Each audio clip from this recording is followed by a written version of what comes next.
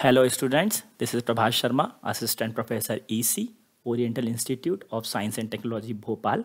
And today's my lecture's topic is sampling theorem, and this topic comes under the subject signal and system and digital communication.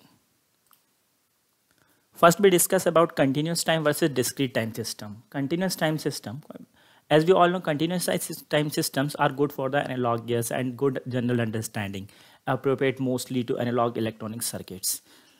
Electronics are increasing digital. So as we all know that the mobile phones are digital, TV broadcast are 100% digital in UK. Now digital signals are improving day by day and we are using digital signal. And suppose we are having analog signal, we want to convert into digital signal and we have to convert A to D converter. As you all know, the computer understands only digital signals. So we have to convert analog signal into digital signal.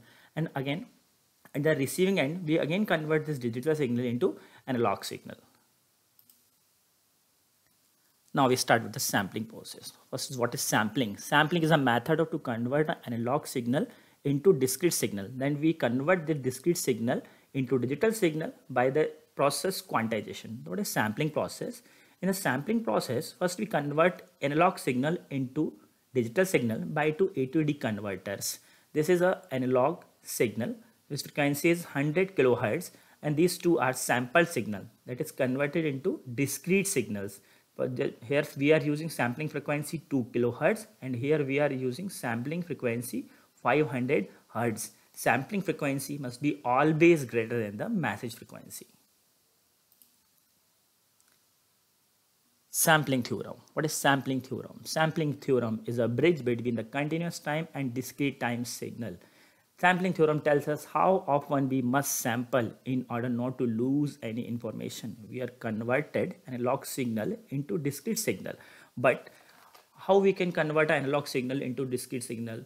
Which conditions we have to follow? That defined by the sampling theorem. So what is sampling theorem? It is a very important topic. What is sampling theorem? Exam में कई बार question आया हुआ है state and prove sampling theorem. So what is sampling theorem?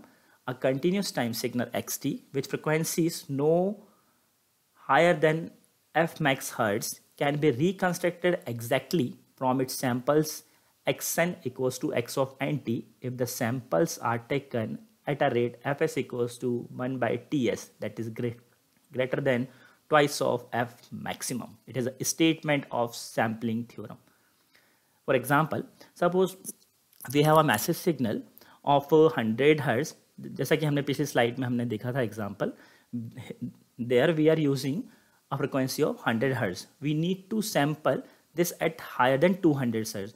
We have already discussed that the sampling frequency must be greater than twice of the message frequency. So we have to take sampling frequency more than 200 hertz in order not to lose any data. That is to be able to reconstruct the 100 hertz sine wave exactly. Fmax refers to the maximum frequency component in the signal that has significant energy. So according to the sampling theorem, sampling frequency and sampling rate. If message signal frequency is fm, so according to sampling theorem, the sampling frequency fs must be greater than twice of fm and the sampling rate ts must be less than 1 by 2 fm. Here is the proof of sampling theorem. This is a message signal xt, which frequency domain is x of omega. Message signal bandwidth is b, capital B. Here we are using the periodic impulse function. Periodic impulse function, also known as train of impulse, or you can also know it by at the direct com function. The periodic impulse function, the only one function which Fourier transform is again train of impulse. We have discussed about this, that the train of impulse is a function which Fourier transform is again train of impulse. The analog signal is multiplying with train of impulses, then we are getting sampled signal. In the frequency domain, we see that the frequency of the message signal is, that is bandwidth is b and the bandwidth of sample signal is omega s. So omega s, the message signal is shifting on omega s. So omega s is greater than twice of b. You can clearly see in this diagram the omega s is greater than twice of b. B plus b greater than twice of b. This is again a proof of sampling theorem. Therefore, to reconstruct the signal xt, we can use an ideal low-pass filter on the sample spectrum. Here you can see the sample frequency is omega s, also known as fs, and the message frequency is b. So here you can see that fs is greater than twice of b, greater than twice of b. This is only possible if the shaded parts don't overlap. This means that fs must be more than twice that of b. Again, the mathematical proof of sampling theorem. For the mathematical proof of sampling theorem, we have to understand the concept of Fourier series and Fourier transform. That the sampled version can be expressed as x bar t, that is xt multiplied with del tst. What is xt? Xt is massive signal, and del tst is periodic impulse function. You can also write this as summation of x of nts del of t minus nts. We can express the impulse stream as Fourier series because it is a periodic function. So we have to represent this function as a Fourier series. X bar t is represented like this.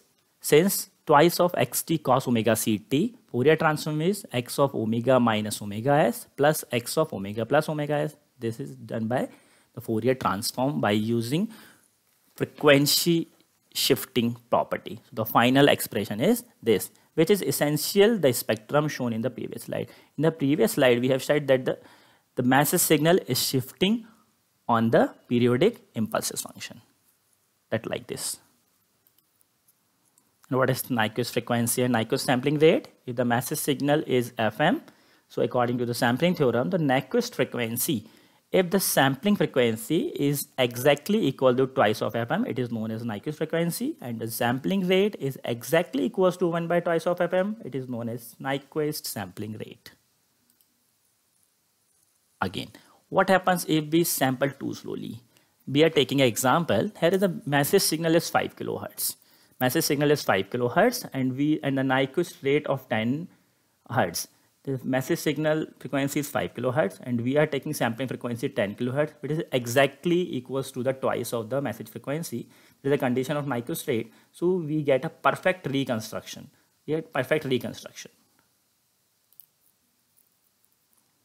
In the second condition, we are taking Nyquist rate 20 hertz, which is greater than twice of fm. So we are getting perfect reconstruction practically. It is a practical condition. And if we are taking 5 hertz, then we are getting aliasing signal. The signal is overlapping with the neighbor signal. This is the condition of aliasing. Aliasing, if massive signal frequency is fm, so according to the sampling theorem, if fs, that is sampling frequency, is less than twice of fm and sampling rate is greater than twice of fm, then the aliasing occurs. To avoid the aliasing, we always take fs is greater than twice of fm. This is again a diagram. This is the condition when we are taking fs is greater than twice of fm, and this is the condition when we are taking fs is less than twice of fm. So we are getting aliased signal. For signal reconstruction, or to avoid the corruption of signal after sampling, we always ensure that the fs must be greater than twice of fm. If fs is less than twice of fm, we get that aliased signal, and after reconstruction, we get distorted signal.